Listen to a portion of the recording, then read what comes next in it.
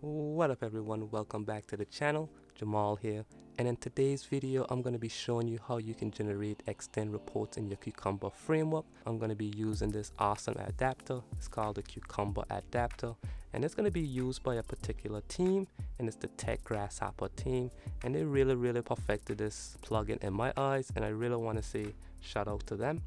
So today's video we're going to be looking at how we can generate our extend reports using our Gherkin or our feature files, and this is pretty much an example of what that extend report is going to look like. We're going to have a nice dashboard. It's going to capture our time logs, how fast something ran, and pretty much all the nice details that is very useful for presentations and demo. So I'm just going to be showing you how you can get started with that. So let's get started. So the first thing you want to do is head over to your browser and type in Tech Grasshopper Cucumber Adapter, and the very first link you should see is the Cucumber JVM6 report generation using extend reports. So click that link.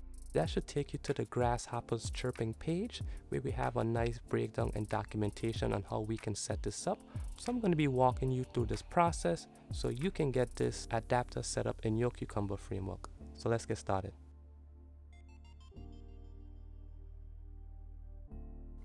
Alright, let's get started. So what I'm going to do real quick is just resize my windows to have my Grasshopper documentation to the left, and then I'm going to have my Eclipse to the right. So I'm just going to open up my Gherkin testing project, and I'm going to head down to my features folder, and I'm going to open up my home feature. So we're just going to be picking up where we left off from our last video, where we ran our scenario outline, and it did these things here in the example. Alright, so what I'm going to do real quick right now is simply open up my home page runner. I'm just going to retest this just to make sure everything is running fine, and let's see what happens. Alright, so I'm just going to rename this one as test 1. I don't want to run all of them right now, so we're just going to run the scenario outline. It's looking good, and it's just simply clicking each category, and it did that real nice. Alright, so now today's video is talking about using the extend reports and how we can use this to generate better reports and what's not. So we're going to be using our POEM dependency, and we're going to need the extend reports version 5. So I'm going to head over to Maven repository, and I'm going to just search for advanced stack, and then you should see extend reports. I'm going to be choosing 5.0.9, the latest version, and I'm just going to copy this into my POEM file in my project.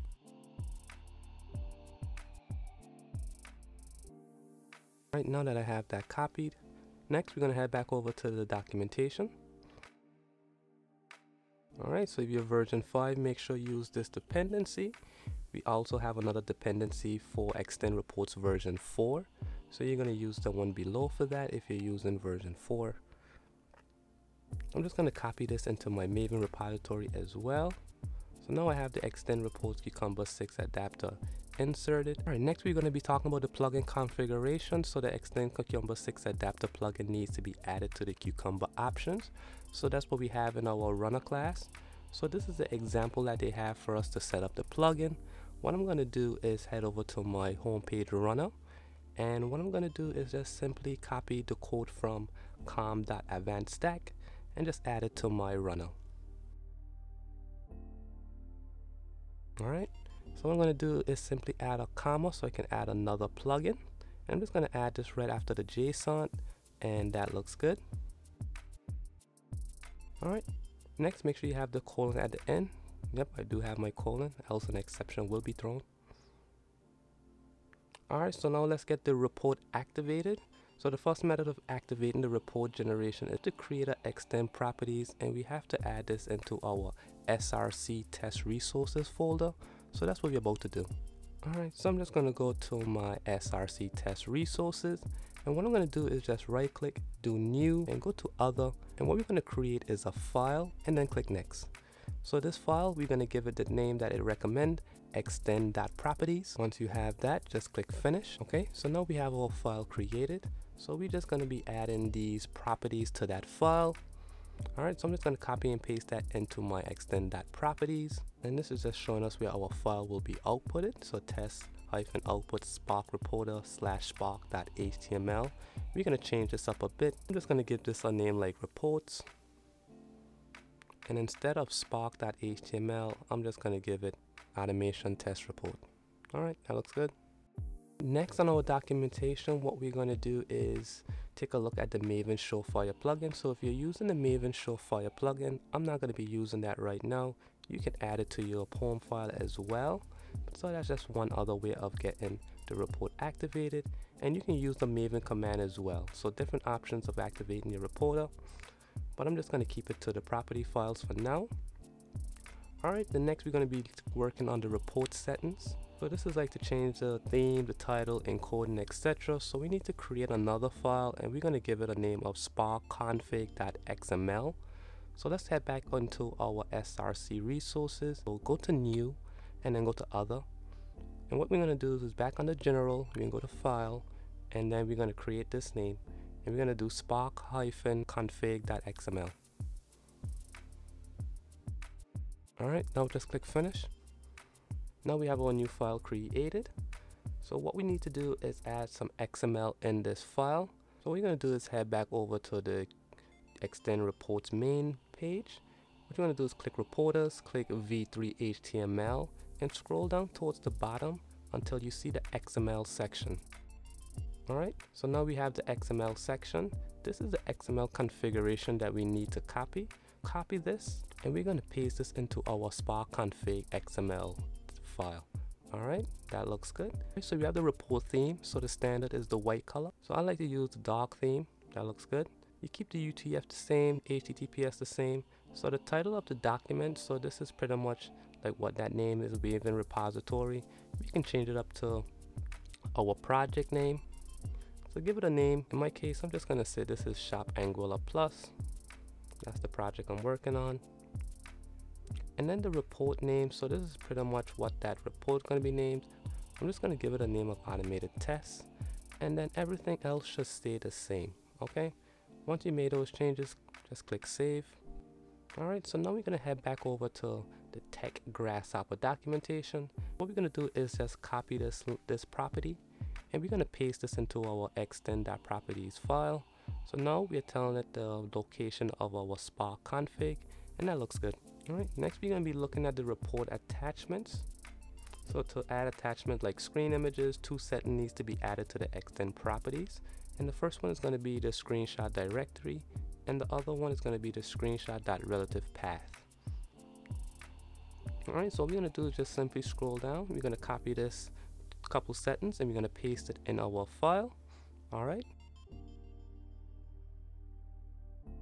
So now we have our screenshot directory. So it's saying it's going to create a new folder and it's going to create it right here called test output. I have an example here already, but I'm going to delete it because this is going to be auto generated. And I want to put the screenshots in its own folder. So I'm just going to add screenshots towards the end of this path. So now our screenshot's going to go into our test output and screenshots folder. Looks good. And then the relative path is going to be screenshots. Alright, now we're going to scroll down, and now what we're going to see is this is what we just set up. So now what we're going to see is the PDF extend report. So this is a new feature. So if you want to generate some PDFs to show your highlights, your features, scenarios, steps, pass, fails, all that stuff in a PDF format, all you have to do is just add these settings. And what it's saying is, hey, you want to start the PDF, so we do want to generate PDFs, so that's why it's set to true. And we also have the location where we want to put these PDFs. So add a hyphen to this path. It had test space output, but it would just generate two folders, and that's a little confusing. So make sure to add a hyphen so we have both our HTML and our PDF going into one test output folder. Seems like I have like two Spark outputs. I have one on the top and then one right here. So what I'm going to do, I'm going to have to take one of these out. I'm going to take this one out real quick. Alright, so I'm just going to keep the top one and take the spaces out. And I'm just going to call this HTML reports. So now everything looks good. Alright, next we're going to head back over to customize report folder name.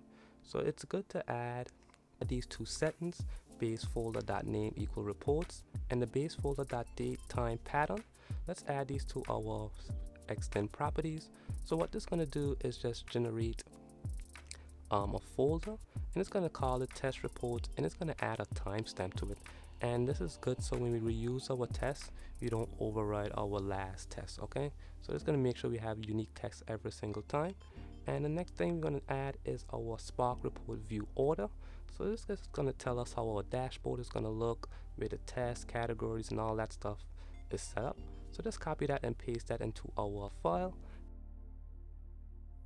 And last, what we're going to be doing is our system info properties.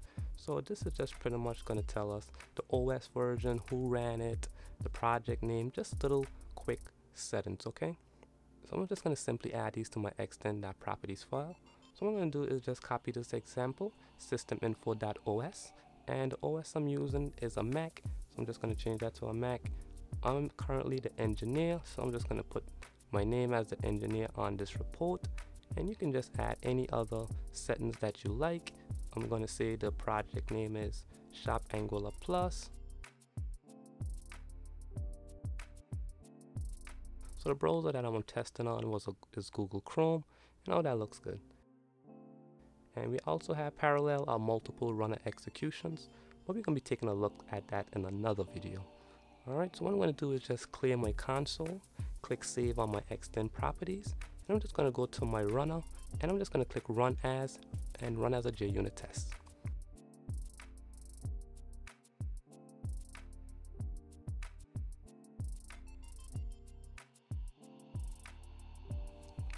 Alright, so now our test passed, and if everything ran successfully, we should have a report. And we're not going to have screenshots in this report.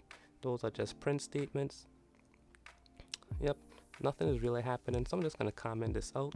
We're going to add the real screenshots after that. But what I'm going to do is refresh, and now we can see our test report file is generated. We have test output, and within that we have our HTML reports. And we have this nice dashboard with all our results. We have the start time, end time. We have, how much features passed, how much features failed, and we have our system environment variables. So everything just looks pretty much good. And if you take a look at the extend properties, you can see everything is matching up. So let's go into the Spark config. You can see Shop Angular Plus document title. We have the automated test report name, and we have all these useful information in this widgets. Alright, so we have our tags. So it reported that we have our add test tags, and instead we have 4 scenarios passed. We also have the system environment. So these are all the quick highlights I was mentioning earlier. We're going to dive into the test report, and now we're going to see the test scenario details. So we have the feature name listed right here to the left and to the top right, and also has the little detail of the user refers to the person interacting with the website. I really love that. And now we're taking a look at the scenario number 3. So the user clicks each category on the home page. So now it's going to click the canvas, the luster, and the acrylic. So we should see all the given and when then statements being brought back in this little bubble. So what you're going to do is just click that, and now we can see our given and when then statements. In this example, we have the canvas print, so that looks good. Next, if we open up the other one, we have the luster and we have the acrylic. So this extend report capture those steps very nicely. And we also have, this tag column, so you can tell you which tags were ran. Even though we ran 3 tests, that's what we're saying 4, because I guess the scenario outline somehow counts as a test. Interesting. So what we're going to do next is, in the after step, what we're going to do is add the screenshots to this now, and that should pretty much generate our reports as well as have our screenshots. Alright, so what I'm going to do now, let's take a look at the extend PDF before I forget. So inside of the PDF report, we have these nice details. We have all the feature names. We have a breakdown of all the scenarios as well. So a lot of details in here. Very good, useful information. You can see how long a test ran, which test ran the quickest. I really appreciate what the team has done over here, the Tech Grasshopper team. Really good adapter that these guys developed. So big shout out to the Tech Grasshopper team. So what I'm going to do right now, inside of my after step, I have a take screenshot method. So what you want to do is make sure you import your scenario and then give it a name of scenario. And this is the IO Cucumber Java scenario.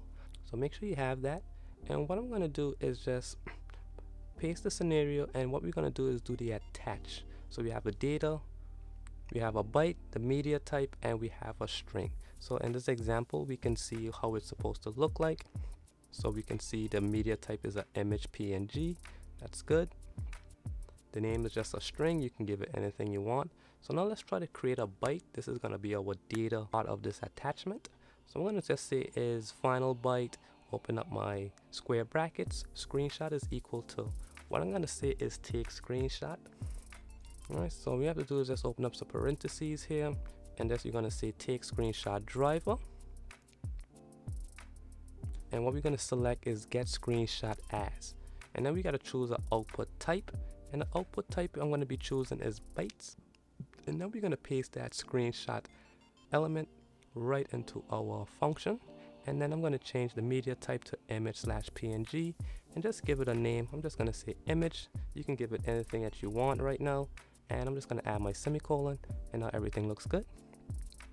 So what I'm going to do is I'm just going to simply run the first scenario just to make sure everything is running good. So in this scenario, the user is just going to click on the luster paper and select the silly peak print. Now I'm going to show you that it's going to generate another report without overriding our current report. And that's exactly why we're going to use the datetime pattern for. Alright, so what I'm going to do is just simply click run as, fire this up. Let's see what happens.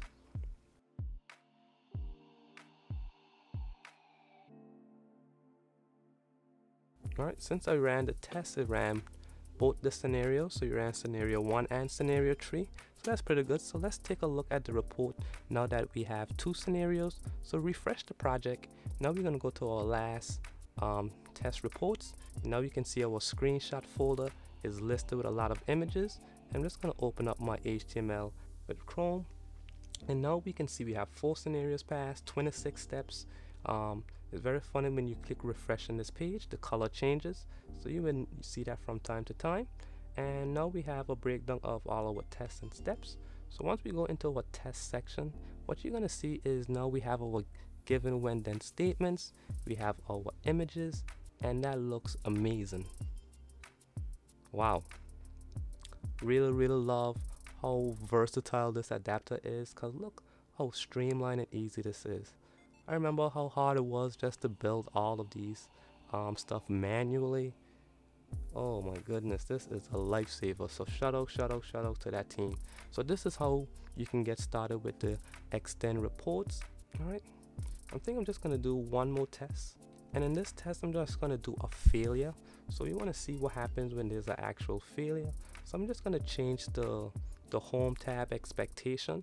So the home tab is home, and I'm just going to change it to like home 2 and just see what happens when we do that.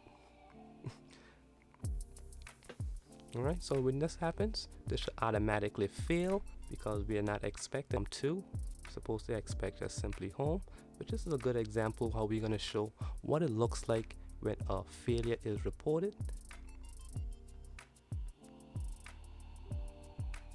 Alright, so you can see our error on our console. We have our asserts failure, so the same way as expecting home, but it was home 2. Alright, perfect. So let's refresh our page, generate our new test report. I'm just going to open this with my system editor, which is Chrome, and now we can see the failure. So you have no scenarios pass, 1 scenario fail.